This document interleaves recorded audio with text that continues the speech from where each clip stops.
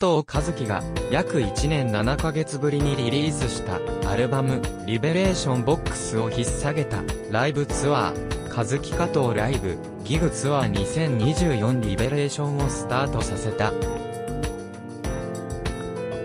初日となる川崎クラブチッタでのライブは本日5月21日に開催。声出し OK のライブは久しぶりとあってタイトルにもなっているリベレーション意味解放にふさわしい公演となった。バークスでは追って本公演のオリジナルレポートを公開する。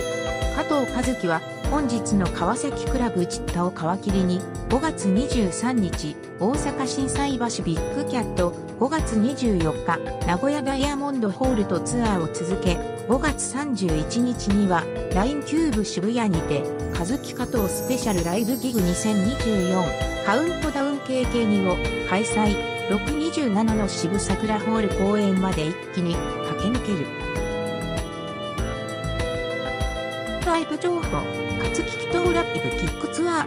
2024リベレーション2024年5月21日火曜日川崎クラブチッタ、5月23日木曜日心斎橋ビッグキャット、5月24日金曜日名古屋ダイヤモンドホール和樹加藤スペシャルライブギッグ2024カウントダウン KK に2024年5月31日金曜日 LINE キューブ渋谷和樹加藤コンセールツアー2024リスペクション2024年6月20日木曜日福岡アイレフホール、6月22日土曜日岡山山陽新聞社サンタホール、6月23日日曜日大阪ドーンセンター、6月27日木曜日渋谷桜ホール加藤和樹ライブインザダークツアー星空リサイタルボリューム2 2024年8月26日月曜日27日火曜日コニカミノルタプラネタリウム天空院